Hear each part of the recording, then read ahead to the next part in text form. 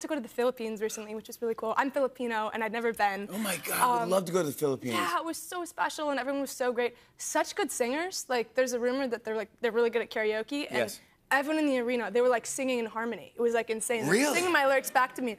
Perfectly on pitch, perfectly on key. It was awesome. Yeah, they were great. Oh my gosh, that's fantastic. Did you eat some food over there? Oh, so much good food. Filipino food, great. Filipino food's incredible. Yeah, I ate really good. Lumpia, I love all that jam. My biggest show in the Philippines, and I'm of Filipino heritage, and I've never been able to go, and so it was such a special moment in my career, but also just for me as an individual, it meant so much to be accepted by that community. So I grew up with a lot of Filipino culture. My mom being Filipino, my grandmother was in the Philippines 1 week before, and she went over to Spain. My mom lives in Spain, my grandmother lives in the Philippines, and I still have a lot of family back in the Philippines. So my father is a musician. I'm half Filipino. Filipinos love karaoke. Yeah. So yeah, I love to sing. I've always been around music.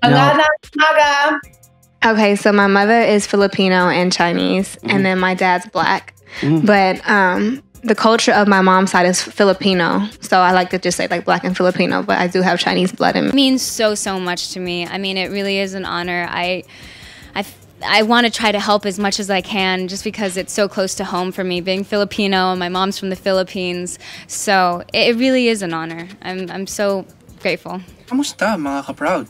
Today's video episode ay pag-uusapan natin ang ating mga iniidolong international celebrities na hindi lang basta sikat globally, proud, Filipino pa.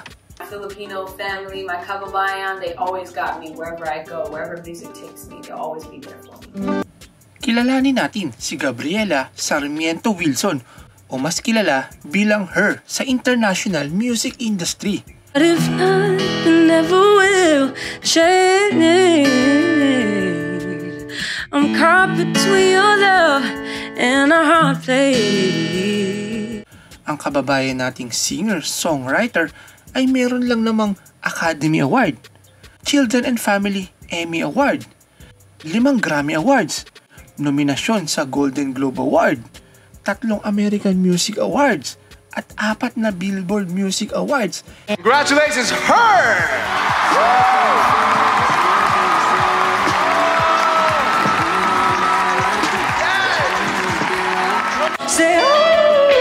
Grabe yan, ang daming awards. Talaga namang nakaka-proud si Gabriela.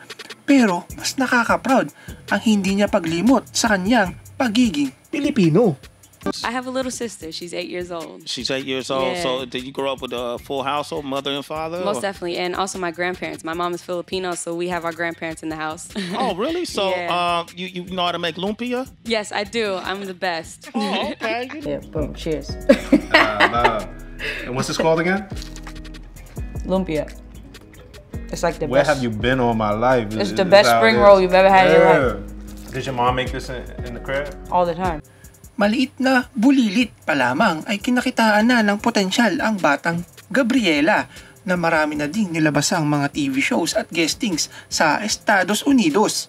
Gabby, your mom's Filipina, right? Do you understand Tagalog? Do you speak Filipino? I don't really speak well. I know how to count. I can say my animals and stuff like that. Does she scold you in Filipino? What does she say? Yeah, if she ever? goes, Gabriela!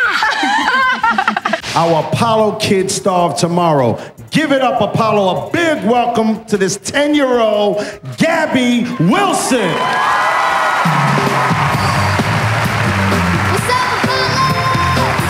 Sa cute at galing naman talaga ni Gabriela, hindi may kakailang sisikat at tatabo siya ng napakaraming awards.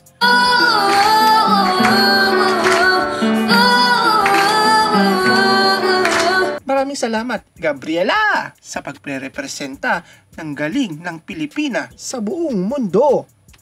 Mahal kita, pagkat mahal kita. Iniisip nila ay hindi mahal ka, mahal kita maging sino ka man. Do you see yourself 5 to 10 years from now, Gabby? Well, hopefully a big musician. Congratulations, Her! I'm on my way home, sweet home.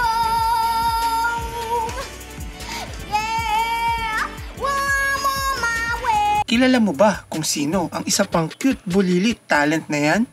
Walang iba kundi si Olivia Rodrigo lang naman, ka-proud. At hindi lamang basta sobrang sikat niya ngayon, proud Filipino din naman siya. Yeah, oh my gosh.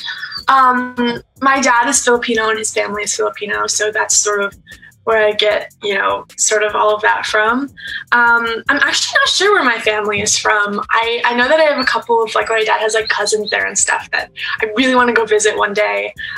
So yeah, I'm really hoping that I can come to the Philippines sooner rather than later. I hear it's amazing and I can't wait to meet all of the Filipino fans and stuff. I think that'd be incredible. At hindi lamang siya basta proud. Idol din niya ang kanyang long-lost sister na si Catriona Gray. Kamukha niya nga ba, mga ka-proud? I don't know if I think she is an artist, but I think she was Miss Universe or I think she was Miss Universe. Catriona Gray. Yeah. So cool. She has such a beautiful voice, and sometimes I listen to her songs and stuff, and I think she's just obviously stunning and such an incredible person. So yeah, I love watching her. People always say that I sort of look like her, which is insane. She's really the most beautiful person that I've ever seen. So anytime people say that, I'm like, really? That's crazy. Ano sa tingin mo, ka-proud? Pasok ba sa'yo ang collab na Olivia at Catriona? I think yes, definitely. She should play my older sister, or I don't know how old she is, but a couple years older, Olivia. She should be I don't know. We could be the same person a couple years apart. Ipagpatuloy mo lang ang pagpapakita ng iyong talento at nandito lang kaming mga kababayan mong sumusuporta sa'yo. Dream come true. Thank you so much. Thank you to everyone. The Filipino following, they call me Ate Icy. You know what Ate means? Yes. It's like a respect. Right. That is hilarious. But it's so cute, and I'm just like, look at that. Isa pa sa listahan si Ate Sawiti. Mga ka-proud, malamang napanood mo ang kanyang FIBA World Cup draw performance dito sa Pilipinas.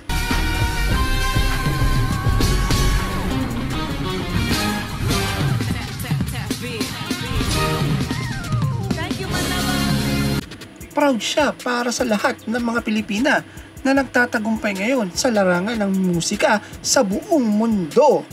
You know any Filipino raps yourself? I mean, the ones in America, I know Pilo.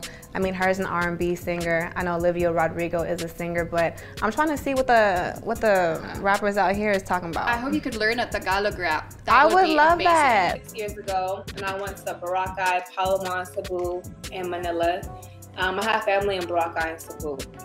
Nice. But I can't wait to go back, and I tell whoever I'm working with, the first bathing suit, Sports Illustrated, halfway naked, whatever, I need to be on the white sand beaches of the Philippines. Nakatutuwang isipin na sa kabila ng pagsikat na tinatamasa ng iba nating kababayan, hindi man lumaki sa Pilipinas, proud nilang isinisigaw na sila ay Pilipino.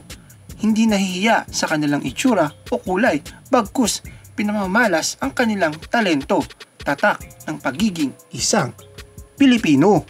Have an awesome Filipino background, just like Mark. Do you think you guys would ever collaborate and do a traditional Filipino dance? I mean, that would be amazing. I'll throw it out there now that you've said it, and hopefully it sticks.